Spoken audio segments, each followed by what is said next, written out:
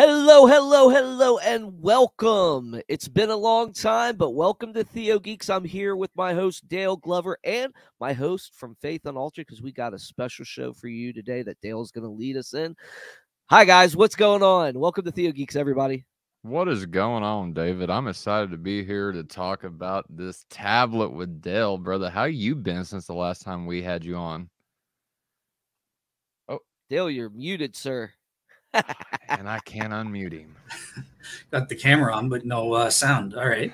Yeah, I'm doing good. I think the last time I was with you guys, I was talking about the Evil God Challenge, and don't know how that show went. Did you guys get any feedback? Was it all right, or most people are like, shut that guy up? No, from what I heard on it, I don't know about David, but everybody said you did a great job from what I heard. So that's what I heard too. And I also heard that the whole day was awesome for people. So it was. I made sure to listen to every show you guys did. So nice. Even yeah. It was really good. I love it. Even the pre-recorded interviews. Oh, you mean, well, maybe after the fact then. I don't know. Yeah. I just listened to whatever shows you guys had live. I was listening to that. Thought you guys did a great job for your launch event. So yeah, we got to plan another event soon too. Awesome. Have some giveaways this time. What's that? Have some giveaways this time. Giveaways, yeah. We want to do all that type of stuff on Faith Unaltered. But we're on TheoGeeks today, and I'll let Dale take it away, man. Dale, what's this topic? What do you want to talk about? What are we all going to geek out about? Awesome. Yeah. So as everyone knows with TheoGeeks, so the thing is we pick out a scripture or a theme, scriptural theme, and talk about that. And there's been some news in terms of biblical archaeology in the Old Testament, specifically about the book of Joshua in chapter 8, verses 30 to 35. There's been a new finding that's just happened back in 2021. It's just being announced publicly right now. I mean, all the mainstream Christian apologists are talking about it. This confirmation, this old text that was found, this tablet that was found, it's the oldest Hebrew script in existence. It has the name Yahweh in it. So obviously this has a whole bunch of ramifications in the industry.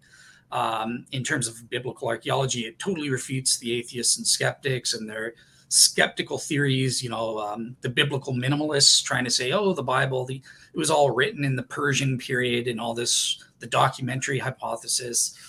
All of this has just been refuted. It's absolutely false.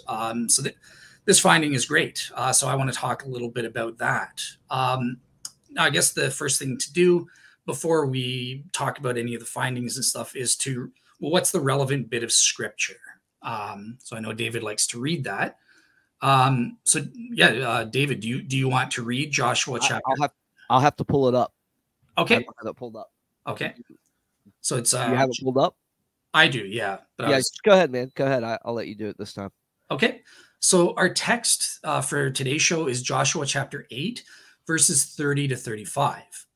And this is where Joshua is renewing the covenant with the people. So in context, he's just defeated the city of Ai, and now he comes to Mount Ebal. So it says, now Joshua built an altar to the Lord God of Israel in Mount Ebal, as Moses, the servant of the Lord, had commanded the children of Israel, as it is written in the book of the law of Moses. An altar of whole stones over which no man has yielded an iron tool. And they offered on it burnt offerings to the Lord and sacrificed peace offerings. And there in the presence of the children of Israel, he wrote on the stones a copy of the law of Moses, which he had written. Then all Israel with their elders and officers and judges stood on either side of the ark before the priests, the Levites, who bore the ark of the covenant of the Lord. The stranger as well as he who was born among them. Half of them were in front of Mount Gerizim, and half of them in front of Mount Ebal, as Moses, the servant of the Lord, had commanded before, that they should bless the people of Israel. And afterward, he read all the words of the law, the blessings and the cursings, according to all that is written in the book of the law. There was not a word of all that Moses had commanded, which Joshua did not read before all of the assembly of Israel, with the women and little ones and strangers living among them present. that's our text. And what's specifically of interest here archaeologically is what happened on Mount Ebal, right? So the blessings took place on Mount, what was it called again? Mount Gerizim. Gerizim, yeah. And then the cursings took place on Mount Ebal. And Mount Ebal is where all these archaeological findings are taking place. So just a little bit of background here. So this isn't the first time that Mount Ebal's actually been excavated. There is a famous archaeologist who was secular, not a Bible believer. This guy is Richard Dawkins in the flesh as an archaeologist. And he was a skeptic of the Bible and stuff. And he discovered on Mount Ebal an altar that this text in Joshua is talking about. And that dated to the 13th century BC. So that's about the 1200s BC, which is where secular people date the Exodus. And they found this altar. And so this totally changed this guy. And I don't have his name. That's David Russell's fault. We were supposed to do the show at 10 and I had all my notes ready, but it got messed up. So I'm just talking off the top of my head. But this secular archaeologist, world famous, he realized what he was looking at, and he believed this was Joshua's altar that's mentioned in Joshua 8 here. So he totally changed his mind. He said, look, the Bible is a historically proven document. It's reliable. We should use it. And obviously the rest of the atheists and secular archaeologists, you're a joke now. We don't believe you. You believe the Bible's reliable. So we're just going to dismiss all of your findings. And this is the way it's been since 1980 to the present. But sad, ain't it? It is, yeah. They're just not open-minded to like even consider things from a different perspective, you know? Yeah. Yeah. Awesome. Oh, David, you're going to say something? No. I'm listening, man. Okay. Cool. So what the heck is going on now? What is, so in terms of this altar then, right? The Associates of Biblical Research, these are evangelical Christian archaeologists who are actually doing excavations in the Holy Land. I've done a previous show on the conquests of Jericho and Ai. So people like Dr. Bryant Wood have done a lot of work in authenticating those conquests and showing they were historical and that sort of thing. But they came up with a theory saying, look, we know that the Bible dates the Exodus to the 15th century BC. So that's 1446 is the traditional date. This is the minority opinion in archaeology or secular scholarship. So they wanted to look at the site again and reevaluate it and say what actually is the case is there's actually an altar underneath the altar in the 13th century that's a lot smaller. It's a circular one that dates to the Bronze Age there, to the 15th century BC. And they're saying, well, our hypothesis is this is Joshua's altar mentioned in Joshua 8. So let me, I just want to share the picture of what I'm talking about here. We'll put it up on here. Share. Yep.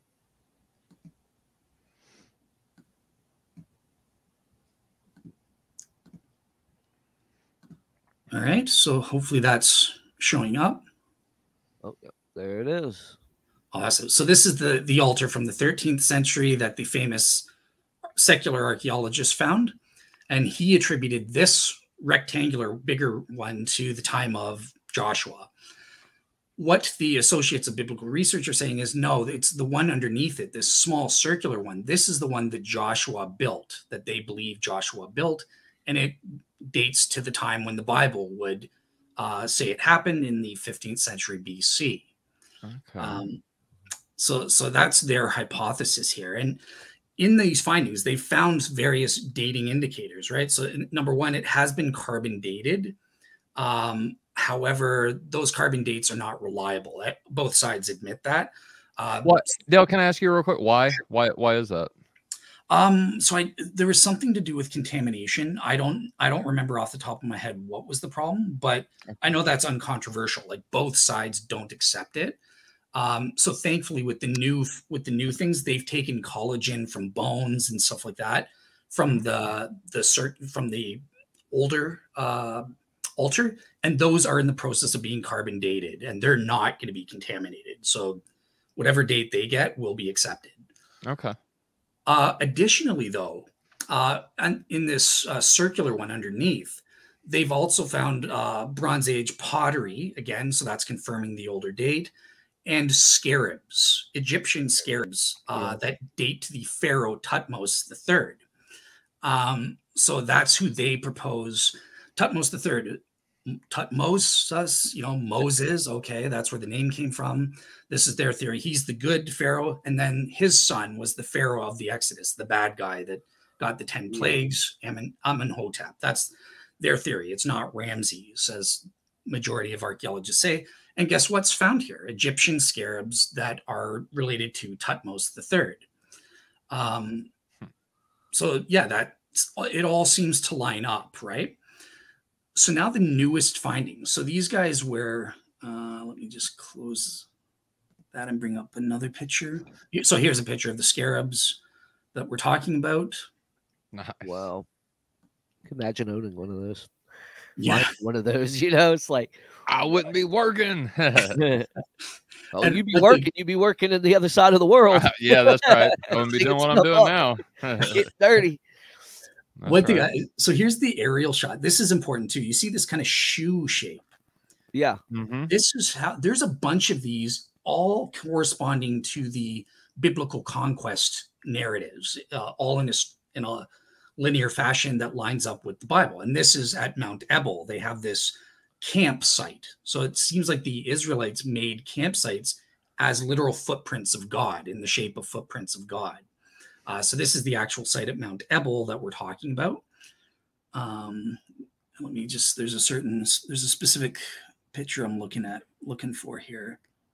Okay, so this is where the altar is, right?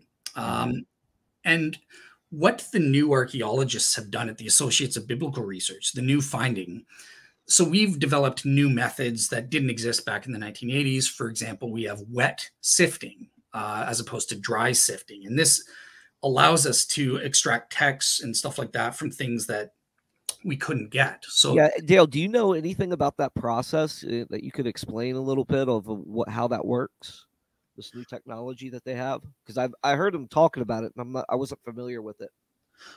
So you know what? I don't know the details. Obviously, it's wet, so it involves. That wasn't a part of my research yet, but so yeah, no, sorry. But anyways, they used this technique, and they excavated this east dump, about 75% of it, and about 25% of the west dump. And this is what in the east dump.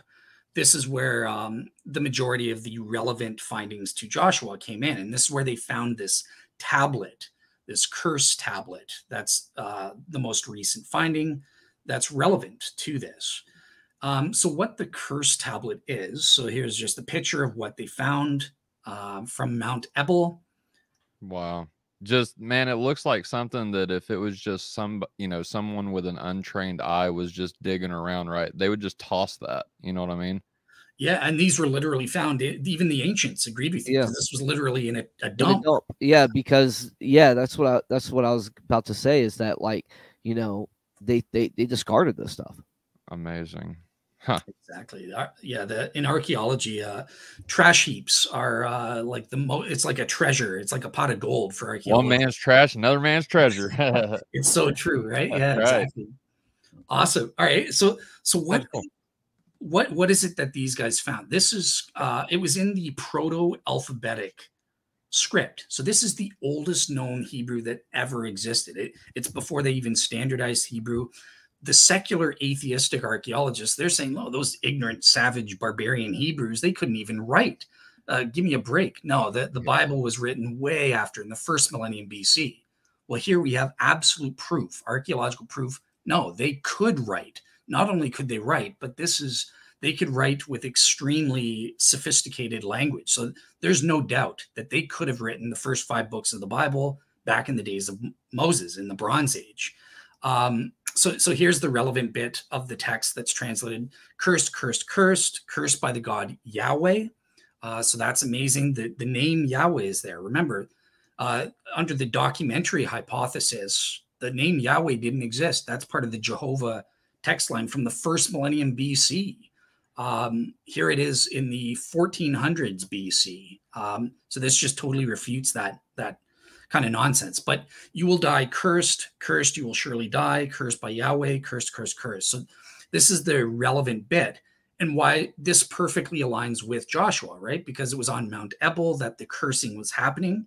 This combined with this ancient altar that dates from the 15th century, this seems to be confirming, along with those scarabs and stuff like that, the traditional date in the 15th century BC for the wanderings of Israel during the Bronze Age, not in the 1200s or 1100s BC and stuff like that. And this is just a snippet. They're still working on translating. There's a lot more than just this in this text. And they're working on the peer-reviewed journal, which will be published at the end of summer. So again, there's a lot that we don't know yet, but this is just their first announcement that sent shockwaves around the world. So the experts who've analyzed this, in the first place, there is a bit of lead that kind of like seals this curse tablet. And they sent that off to the world's expert in that area to evaluate it. And he identified it as coming, the minerals came from a mine in Greece, somewhere in Greece. He named a specific place. And that was only being mined to the ancient Near East during the time 1400s to 1300s BC. So again, that's a dating indicator, as well as the text. Again, it's this proto-alphabetic letters, the oldest Hebrew known that dates to this time. It has the name Yahweh, so it's a fully developed thing. And one of the experts in the language, he's identified that some of the language on the tablet is very sophisticated, and he can identify that it's indicative of a leader that had theological training in the way that in some of the things that he's said about this tablet. So that's all consistent. I mean, that doesn't prove it's Joshua. It's not absolute proof, obviously, but it seems like there's a lot of evidence that is consistent and piling up to being, this could be Joshua's actual altar in Joshua 8. And we have this text, Joshua 8 talks about curses on this mountain. All of a sudden we have this curse text from Yahweh on this mountain. So in a nutshell, that's based on my memory, what it's all about. Dale, I've got a question for you. How would there be any way we could know, like with 80% certainty, I'll put it like that, if we ever found something, could we identify it as original from Joshua? Like how would we go about doing that? Or is that even a possibility? Well, it's very hard. I think it's a possibility. I mean, maybe if you say like, oh, I was written by Joshua or something like that, right? That would be an indicator. But outside of that, it would have to be based on, still be doubted too, though. Sorry, of course, I'd still be doubted. Of course, yeah. This is a pseudo. That's pseudo Joshua, Pseudo Joshua, yeah. But I guess maybe something in the external context, like if we found stuff external to it, that indicated, this is here lies the text of Joshua or something. I don't know. That'd be awesome. But yeah, outside of that, it's very hard to like this individual wrote it and prove that. Yeah. So but, I mean, the events are being correlated. I mean, they're being justified. So let's get into this real quick before Tyler. Do you have anything before we move on? Well, I was just going to clarify something. You had said, Dale, that little bit of text, the cursed, that's not all there is. There's more text. The scholars haven't released it yet, right? Exactly. Yeah. Okay. And there's it's awaiting peer review. And in fact, unfortunately, there's even more text on, because the way the curses work, you have to seal them, right? So it's like it's sealed. Right. And we don't have the technology. We know that there's stuff inside of it, more to read, but we'll break it if they open it to read it. So there's even stuff that even more stuff about it that we're going to have to wait until technology catches up. See, because what that reminds me of, real quick, is the Dead Sea Scroll that was really burnt, and they couldn't open it, but they X-rayed it, and then that's how they found all these different things. But I'm probably with the lead and stuff that is in this tablet, they might not be able to do that with this one. Yeah, they use topography analysis, so Gotcha. they ran it through something that would give it topography, and that's where they got the stuff out. You know, it's really awesome technology, if you ask me. I mean, it's very cutting edge, but yeah, it's really cool stuff. Nice. I just think, yeah, man. I mean, it's just, yeah. So like, what I was gonna do is like, Dale, let's talk about the dating of the Exodus and stuff like that. I mean, there's a lot of stuff that I think we need to clarify for the audience about the views that are currently in circulation about when the Exodus occurred, if it occurred, and stuff like that. Why don't you just inform the audience a little bit about that? Oh, goodness. Okay. All right. So I, believe it or not, I didn't research that because I thought it was outside the scope of this show, but I do talk about it, right? As though it's proof. Yeah. So basically, just very, very generally speaking, the vast majority of secular atheists and even Christians, scholars do date the Exodus to the time of Ramses. Like they think he's the pharaoh of the plagues and stuff like that. And the Bible does even mention the name Ramses and the city of Ramses or something like that. So that's when most people think that the Exodus happened. But the people who made this discovery, the Associates for Biblical Research, who, one reason or another, I've always been partial to them. I think that they're onto something, and they're finding a lot of stuff. Like I said, they've made revelations in terms of Jericho and Ai and their excavations there. And stuff like that. So I tend to take the traditional thing. I think the Bible talks about 400 years between the time of the Exodus and the Judges. I think that's right. I think the Bible got that probably correct. So all the findings that these guys are making, I think, is supporting that. And we're finding that the dating of secular scholars from previous studies, there's always problems with it and stuff like that. So so basically the traditional view is that the Exodus took place in the 15th century, about 1446 BC. And that's what this evidence seems to be supporting more so than the later date. Now, what is significant about that view, the older date? Is this the one that was theorized in Patterns of Exodus or whatever? The documentary?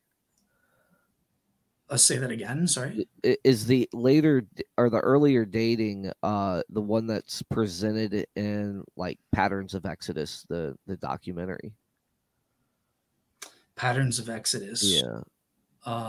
Okay. Are you familiar with that documentary?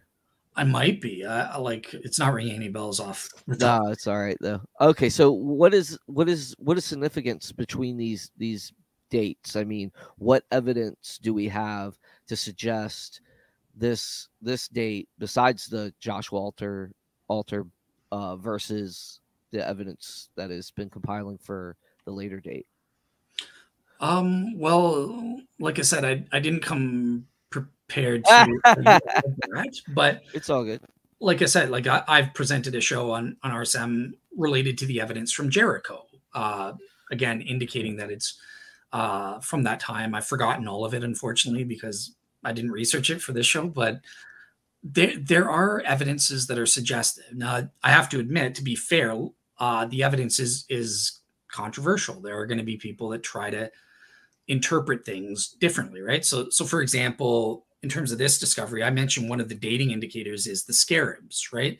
They date to Tutmos III. We know he ruled until he died about 1450 BC. So that's butting up right against the Exodus time, right? Then his son took over, Amenhotep II. He was the bad pharaoh. But with the scarabs, a skeptic will come in and they'll say, sure, we've got these scarabs, but you know what? Those could just be later commemorative scarabs. So this Tutmos guy, he was such a snazzy ruler. He was so cool. Even after centuries after the guy died, people made these scarabs for him, and they were commemorative in nature, and that's how those got there. So they actually don't date to Tutmosis III. That's what the skeptics or the secular atheists would respond to something like that dating evidence. And then that's where it comes down to the associates from biblical research. They wanted to study these because there is a way to prove that they're original and not commemorative, apparently. But guess what? The secular atheists have totally lost it. We no longer have access to these scarabs, so we can't do what we need to do to authenticate them. So now we're just kind of stuck and stuff like that. So that's sort of the complicated nature of the dating evidence. Does that make sense? Like, Yeah, always... yeah, absolutely. Tyler? I mean, I'm just sitting back listening and enjoying, bro. It's fascinating. It really is, and I think that this goes a long way. I mean, we see these parallels where people always ask, well, why don't we have any evidence of the Exodus, and this and that? But here's a prime example of an evidence that would complement what we think we should find in the archaeological evidence. The reason you don't have any Semitic stuff out in the wilderness, so to speak, is because they plundered Egypt, right? They took stuff from Egypt. And what do you find with this ancient Hebrew prototype writing? You find scarabs. I mean, it's just another thing they found that just blows my mind. Another thing that they found in that circular thing. Hold on. Let me bring that up again for the peeps so they know what I'm talking. Another thing they found under this 15th century altar, this one underneath the main one that the atheists like, they found hammers, little Egyptian hammers as well. And another piece of dating that I totally forgot about is that they found what's called a pumice chalice. And I think I have a picture of that. Here we go. So they found this pumice chalice in this Mount Ebal area under the altar. Again, it dates from this year, from the 15th century BC kind of thing. They also found the exact same thing in Egypt, right in the area in Avris. This is where the Israelite slaves are known to have lived during the time of the Exodus. So this is another dating indicator kind of thing that kind of links these two sites, just like the Bible says. That is crazy, bro. So they keep coming up with more and more evidence. So let me ask you this, Dale. And if you don't know, it's fine. But what are the skeptics saying about this evidence that's coming to light? Are they stepping back and maybe considering this, or are they just trying to, do away with it? So it's literally just come out in March of this year publicly. Okay, so there's not a lot of. And because they haven't published the peer review, it's right. They've just got like a press conference kind of thing out there, and Sean McDowell, he's done a show on it and stuff like that. So it's really pop level stuff. Okay. But what the experts are saying, look, these findings are undeniable. Like the documentary hypothesis is in the garbage. Richard Dawkins wouldn't be so stupid as to advance this after this finding, right? Yeah. But where they're going to debate, so obviously there's going to be debates about sort of the dating indicators. There might be an issue. What results are we going to get with a new carbon dating? Is this going to line up or not? We don't know yet. Mm-hmm. But we've got places that are not going to be controversial. We can't say they're contaminated. So if these give a date we don't like, then okay, then that's what it is. You got to take that. Right. There could be some controversies regarding some of the words, because this is the proto-alphabetic text is what it's called. So this is before Proto-Hebrew. This is the oldest thing ever known, right? And this is before the language was standardized. So there's different ways to read things, right? Sure. Like you could read left to right, right to left, or up to down. I don't know how they read it, but there's multiple ways of reading it. So there's probably going to be some skeptics saying, well, I disagree with your interpretation of this word. It should mean this. So right. That's what and that's the thing. Like, we know that context determines meaning, and I don't think you can escape that context. That's why they were able to publish it, at least this part, and the rest is going to be for later. But there's a lot of promising from what I remember from the video. It's promising. It's it's confirming. Who was the scholar that presented it? I can't remember his name. Dale, do you remember his name? Scott Stippling or Stripling? Rippling or something like that. Yeah. I mean, he wrote the first chapter of the 5 views of Exodus. So if you guys want to see what he thinks about when the Exodus occurred, you can look at that in that chapter there, and see what he has to say about it. But yeah, a lot of interesting folks who are also asking questions during that presentation, that I was just like, okay, these are like some of the leading people that are talking about the Exodus and stuff like that. These are some leading scholars asking questions about this find. And yeah, it was a fascinating interview, or press conference. Yeah, and just Scott Stripling is his name. Stripling? I just checked. Okay, Scott Stripling. Yeah. It's here. I can share my screen and show people. Yeah. Did you get the prototype for the name of God? Do you have that picture? It's like those 3 little. Yeah, I wrote it down, but I only wrote it down. I just copied what I saw. I didn't take the screenshot of that one. I'm an idiot, but I can show you guys where to find it in the video, I guess. But yeah, sure, yeah. Well, anyways, so here's the Associates for Biblical Research. This is probably here. They are. Oh, there it is. We're talking about. Yep, there. Beautiful. Beautiful. So yeah, so this so is cool. Like that's the name they used for that's Yahweh. Yeah. There we are. So that's what's on these tablets right there? That's the name Yahweh. Yahweh, okay. Part of it. Yeah, that's one of them. Yep. So yeah, you can check it out on Associates for Biblical Research under Breaking News. By the way, if you're interested in the evidence for the Exodus as a whole, here's one of the articles on Associates for Biblical Research that I find to be one of the best. It goes over all the factors in terms of the dating, biblical chronology, the pharaohs. So this is one of the best articles I find. If you go into research and then go to like the Exodus, you'll find these papers. So can you send us that link, Dale? We can put it in the description for our listeners if they want to check it out. Absolutely, yeah. Right on. Let me post it up right now. So yeah, that's it. I'll just post the. Oops. Very cool. Yeah, that's all I got. Again, oh goodness, we're getting a lot of comments here. Yep. So yes, we've got Dale Glover. He has availed himself for the first time. Oh, the first time ever. And this is yes, Ringo, I know that I think that you're the one that said you met us through Dale's ministry as well. So one of you guys said that maybe, but yeah, this is Dale Glover from Real Seekers and from TheoGeeks. Me and him we were doing a show about once a month on just nerding out on theology like this, like what we're doing now, where we just talk about our views and how we see things and so forth. And Dale wanted to cover this a little bit today and, just go over it and stuff like that. So, yep, that's Dale Glover. You're seeing him for the first time. Don't forget, he might not see him again. We don't know. But I told him already that he has not only a radio voice like Tyler does, but he also has a radio face. Look at that. He looks like he belongs on the radio behind a microphone. He does. You're just buttering me up. No, I'm being honest, man. One and only time. I did it as a favor for you, but after this, I am a real person. Actually, I'm telling David, the real Dale is like off screen, and this is just an actor mouthing the words at the same time. So yeah.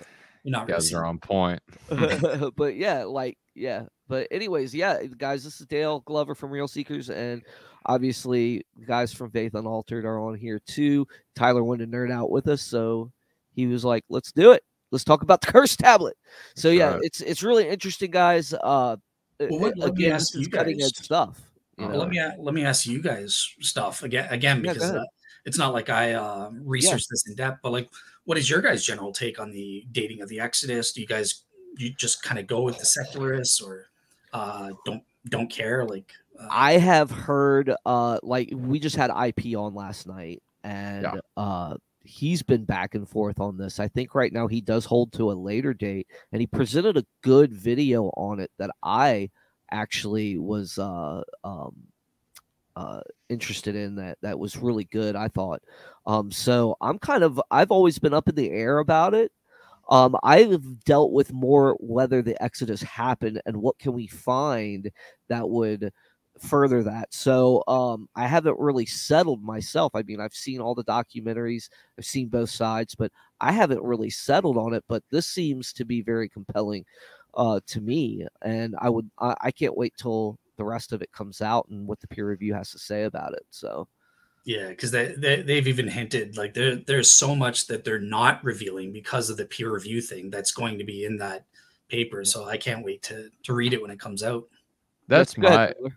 no. I'm just curious. So, and it's because I'm totally ignorant on this, but why do they release a little bit as a taste and then save?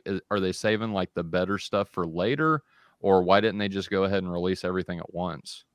So yeah, they're kind of saving the better stuff for later, right? So like Okay. with journal peer reviewed journals, there are different types in this day and age. So there are like open access journals or like online journals where it's kind of like it's really easy to publish. Like essentially, if your check clears, you're published, Mhm. kind of Yeah. thing. Right?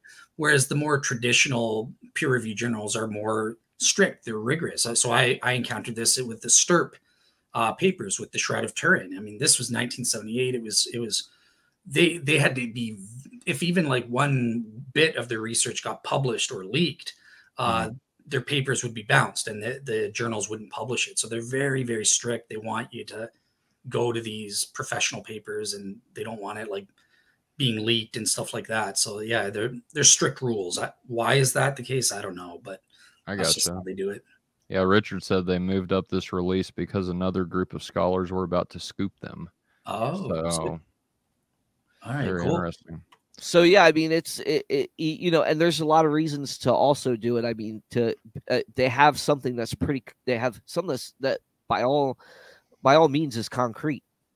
Yeah. So they release it to Mhm. the world so that it can get people interested, so that when they do go to peer review, it's bounced off a lot of scholarship. Right. So Very cool. Awesome. yeah. Awesome. But Cool. Tyler, what do you think about the date of the Exodus, man? I don't care, honestly. Like that's just like no, I mean, I'm not trying to cop out or nothing. It's just one thing that's never really interested me, about the date of the Exodus. I mean, I know it happened. Like I believe it happened because the Bible says it does. But it's just one of those things that I've never really found interest in. You know what I mean? Now, I will say this, with the whole they and I don't know how true it is, like I've just done a little bit of research on it, but they found or something about they found chariot wheels at the bottom of the Red Sea or That's I, garbage. okay, it is garbage. Okay, fair enough. So that's kind of the only thing that I've done. But so Dale, you know about that kind of stuff. So what is that exactly all about? Because I've seen it, I've heard about that, the chariot wheels. Why is it garbage? Well, so basically I'm just going to appeal to authority, like Yeah, even the yeah, yeah. associates from biblical. So these, like discoveries by people like Ron Wyatt and stuff like that. Like they claim they found the Ark of the Covenant, they found Noah's Ark, they found all this stuff, but Yeah. it's not true. Like it's based on misunderstandings. Again, Well, there's that's another hypothesis here too, Tyler, that I thought was very compelling.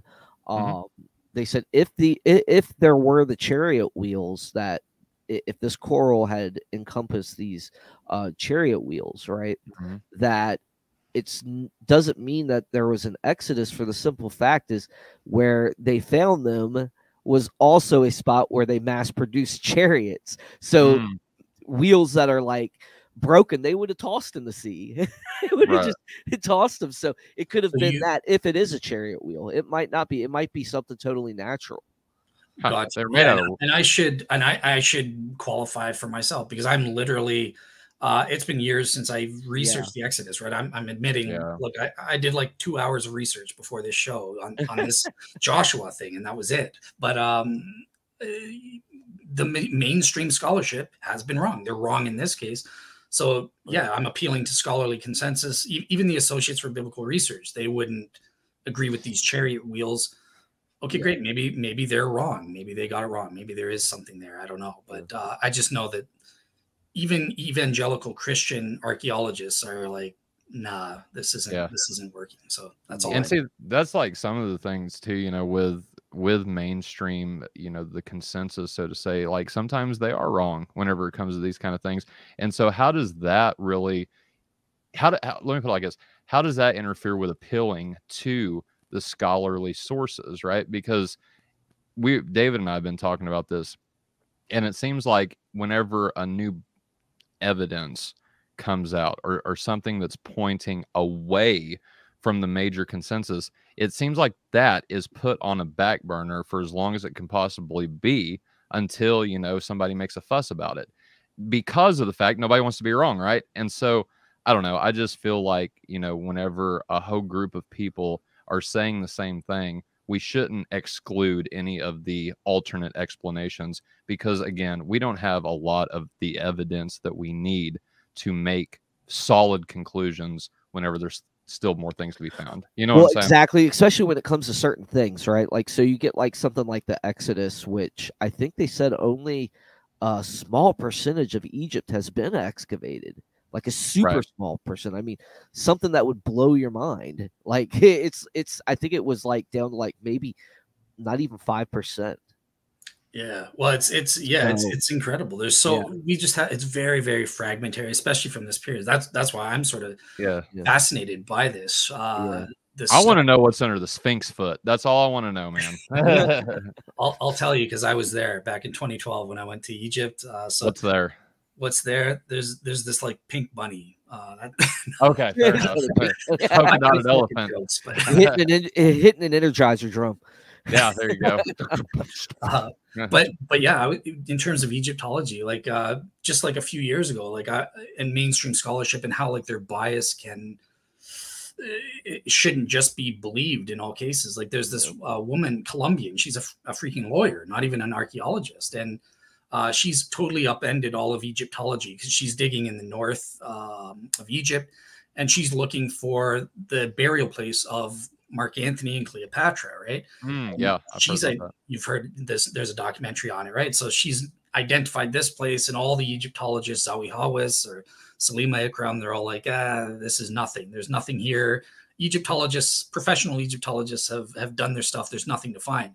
She's totally revolutionized. Not only is they've linked it, they found inscriptions, they found like a burial place of priests. It was a huge temple. So yeah, I don't know what's happened since then, but mainstream Egyptologists are like, maybe you have found the burial place of Cleopatra, for crying out loud. So it just shows you, you know, take it with a grain of salt. Like you always remain open-minded and like realize the evidence we have and that scholars are basing on is fragmentary, and it could change. Yeah. I'm always rooting for those underdogs. You know, there's well, unless it's Richard Carrier, right? Richard Carrier, the Jesus mythicists. Just but no, like there's always the minority view, and you know, there is a minority view on those type of things. So he just related you to God, Dale. How does that feel? He is who he is. He's Dale. Well, see, Travis, that's why I've got the glasses on, for your protection. If you see my like beautiful eyes, you would just be destroyed in a second or something. Like shielding you, brother. By the way, for the audience, I'm not trying to be cool with the glasses. I have an eye thing, so that's why I need to wear them. I'm not trying to be cool, but I think you're pretty cool. So thank you. With or without the glasses. So thank you very much. We all love Dale. Dale is our guy. Well, I mean, he said I was seeker. He said I was a cute girl, so I mean, I gotta show. Yeah, he did say that. Our audience is probably like, "Where is this going?" Well, yeah. So some months ago, before our launch, when I was making our avatars for like the cartoon avatars that I make for the thumbnails and stuff, I actually did a face swap, or not a face swap, but a merging of Tyler's face and made it to where it's like a face hat. Made him look like a woman, right? Yeah. Now I know what you're talking about. Yeah. Yeah. So, and I posted on Facebook as a joke, like all the all the 50 Shades of Tyler, and it had him as an old man, as a young man, as a kid. It's a rare man that can seamlessly transition into actually looking like a girl. So yeah, congratulations. Thank you. So Thank you. yeah, so I take much pride in that, guys. I really do. So, but yeah, that's what we're talking about. See, this is what this show's about. It's about having fun, nerding out a little bit, and talking about biblical stuff. But yeah, right. it's really cool. I'm so happy that they did come out with this a little bit, because it's fascinating stuff, and it's worth to dive into, to kind of like look at it and see where you're at with it. Ringo Cat, I love that. Thank I you. love Ringo. He's our Scottish buddy. They didn't know who they were messing with, man. Yeah, they don't want to mess with the Highlands. Yeah, they'll take you out. Excellent. Oh man. So yeah, I think that's it in terms of the show that I had. Yeah. Dale, I've got a question for you. Sure. Real quick. Is there any hints, or I mean, I know we said that this was the latest archaeological discovery that has hit, the mainstream, basically. My question is that, do you know of any other things that are possibly in the works of coming out? Have you heard any rumors about any newer archaeological discoveries or anything of that sort that might be coming out soon? Not off the top of my head. Okay. So this paper that's getting ready to come out, this peer review for this topic that we're talking about now, the cursed tablets, that's the next big thing that's coming out, right? Definitely, yeah. Gotcha. That's the thing to keep your eye. Probably by the end of the summer, they're saying it's going to be published. The peer review. So yeah, folks, you've got the information. You have the preliminaries. You can dive into this yourself and make your own conclusion, because at the end of the day, it's your choice. As we always say in every broadcast, it's your choice. At the end of the day, you choose, right? So with that, Dale, what is going on with Real Seekers? You are doing some stuff. What are you doing, man? Yeah, so the main thing that that's important to me that I'm working on is so I'm continuing on with my Existence of God series. I want to finish off my Hiddenness of God argument. I've gotten a bit distracted because of fan requests, so I've got like review shows in the works, and a couple guest shows. But so my next show, I guess, in a review show, will be on Islam, the topic comparing and contrasting my notion of the Trinity or Trinity monotheism, the William Lane Craig's model, versus the Islamic doctrine of Tawhid. Because I think Muslims, listeners of mine, sent me some videos saying why some guy named Muslim Metaphysician became a Muslim. Of course, one of his reasons is the Trinity is totally incoherent. So I defend the Trinity, but I also say heretical view of the Trinity, right? Sorry? Heretical view of the Trinity, right? No, I don't hold Neo-Apollinarianism. No, I don't hold your view, David. No, some vague reformed, whatever that means. But I also, what's new for the audience, because my fans will have already heard me on the Trinity monotheism. They're bored. They've heard me. They're bored. I also compare it in the second half to the doctrine of Tawhid. And I show that a lot of the logical problem of the one and the many that Muslims use against the Trinity actually applies to them in the historical development of the doctrine of Tawhid. I mean, starting with the controversy of the likeners, those who liken Allah to human beings. And then I get into the Mu'tazila, the hyper rationalists. They're kind of like the Aquinas of the Muslims. He's absolute one, divine simplicity. His attributes aren't multiple and stuff like that. And finally, we have the Asherite compromise, which Muslims take. This is kind of the Sunni position today for Muslims, right? It's kind of like we admit that the Quran says Allah has these multiple attributes, but he's also absolutely one. He's totally incomparable to anything that we understand on earth. How does this logically make sense? How can he be absolutely simple and also have diversity in terms of multiple properties and stuff like that? We don't care. We don't understand it. Allah is beyond our understanding. It's a mystery. They embrace the mystery. That's called the Asherite compromise.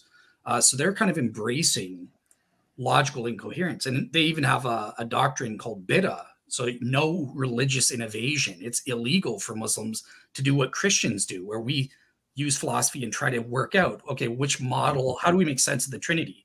Multiple persons within one being. We can ask those questions. Muslims can't ask that question of Tawheed. So I kind of do a compare and contrast thing. That was way too long of an answer, so I'll shut up. But no, that was good. That was good. That's interesting. Yeah, so guys, if you want to check out Dale's, main squeeze of a channel, it is The Real Seekers, and you can find him on YouTube. And he has a blog on WordPress. He always tells me I forget about that. So lots of sources, free sources for everyone. So yeah, man. And that's the beauty of this, is we try to make this as free and accessible as possible. Yeah, so TheoGeeks, Dale, we're working on our creation science series. Again, we've had Hugh Ross on, we've had Mike Jones for the science stuff, for people that have issues with how can they believe something that's not scientifically proven. I mean, we talked about that last night. Yeah, so it was a great conversation, but we're doing this thing on old Earth, young Earth, theistic evolution. We haven't quite touched theistic evolution yet. Not yet. We have all summer to do it, but yeah. So I did hear your debate on the young Earth. I thought you guys both did a great job, by the way. Where do you stand, Dale? What? Where do you stand? Old Earth or young Earth? Oh, well, I'm an old Earth kind of thing scientifically. I do believe that the Bible, like I was agreeing mostly with your proponent, like we've discussed this, right? Like in terms of the theological issue of death and the man, I did think that your proponent was making the better points. Maybe that's just because I'm biased. I already agreed with that position, but I do think. Yeah. But you have a weird way of how you got there. It's very ad hoc. Yeah. You said it's very ad hoc. It's extremely ad hoc. Yeah. But yeah, so like so you're old Earth there. I think what about the flood? Regional or global? So you're asking me like science. So I think that, yeah, it was obviously regional kind of thing. But again, I agree. If you're just taking the Bible as inerrant and literally, I think it teaches a global flood. I'm more convinced by the young Earth side. So my man. So there's two options for me, right? How do I resolve that? And so number one, the way I used to is just I can accept errors, minor errors. Okay, who cares? You don't believe in inerrancy. Yeah. Well, I didn't. Now I'm agnostic on it. Because I've realized, I agree with Dr. William Lane Craig that the first 11 chapters of Genesis are the mytho-history genre. So I don't have to resort to, well, it's an error in the Bible. No, that's just the myth part of the mytho-history. And it's not an error in the Bible. I'm just reading it in light of the genre, any more than it's an error to say, well, there's no 5-headed dragons popping out of the ocean or something in Revelation. Right. That's apocalyptic genre, so you read it in that light. So it's not an issue for me either way, kind of thing. I'm glad, Dale, you said that, because it sounds like what you're saying is whenever you go to the Bible, right, and you're just taking the Bible, the simplest reading of the text, it seems like it is, and I think we can back this up with church history and even Jewish history, that they thought that this was talking about a global flood, right? I definitely think that. Yeah. So like Hugh Ross, I know he was on your show. I have massive respect for him. He would kick my rumps from here to Pluto in a debate. But I think that there's a reason for that. Because he's right. Heretic, right. So heretics have the no. Sorry, that was only to David. But finish your thought, Dale. Thing I wanted, because you're talking about science and stuff. So I do think that the problem with Hugh's take is that he commits what's called concordism, right? He's kind of trying to fit what he already knows in advance, modern science, and fit that into the Bible. And that's just how it seems to me when you take a literal perspective of the Bible, when you're trying to say that it's the old Earth. And again, me and David have kind of gone over that. I just don't. Right. I don't buy it. I respect your guys' work. Hugh Ross is way smarter than me, and I respect him as a Christian brother. But yeah, I don't buy his explanations in terms of trying to make the Bible literally explain an old Earth that's consistent with the scientific evidence that we have. Right on, man. Right on. All right. So with that being said, guys, are we about to wrap it? We are about to wrap it. We Well, are. definitely check us out. So David might have forgotten about this, but on Monday the 18th, we have Rob Solberg back on Faith Unaltered. He's actually debating Rabbi Tovia Singer on the 17th. So Sunday, he's debating him in Nashville, Tennessee. It's going to be a in-person debate. And so I think, oh man, why? Oh well, I forget the exact topic. Oh wait, is Jesus the Jewish Messiah? I'm pretty sure that's the topic of the debate. And so then on Monday, the day after their debate, we have Rob on Faith Unaltered to do a debate review. And so I'm going to try to get some clips from that debate. I need to talk with Rob to see if he can get me some of those. I don't know if they'll be released before we actually do the interview. So if that's the case, we might just do a record episode and then release it after the debate gets released, obviously, right? And so, what day is that? Is he coming on?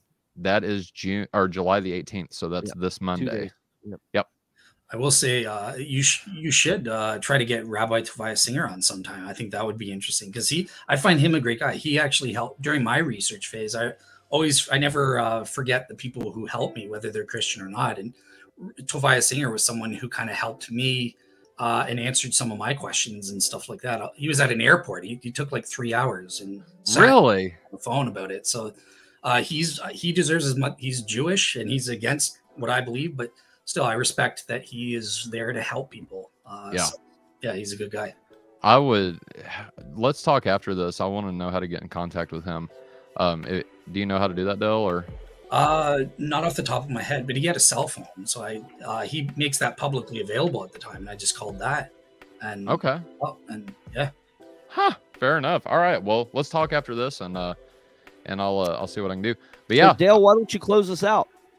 Okay. Well, yeah. Thank you for listening to me. And on this topic, I find it interesting. It may not be for everybody in terms of Old Testament archaeology, but it's just like an interest to me because I think it confirms the dates. And I'm sort of partial to, in terms of the Exodus and the traditional dating. I like to believe that that's correct, and I think that the evidence, there's definitely a reasonable case to be made that it's correct. So I wanted to present part of that, and maybe in future episodes, we'll get into the more general stuff on all of the evidence on Exodus that I wasn't able to give today. But right on, man.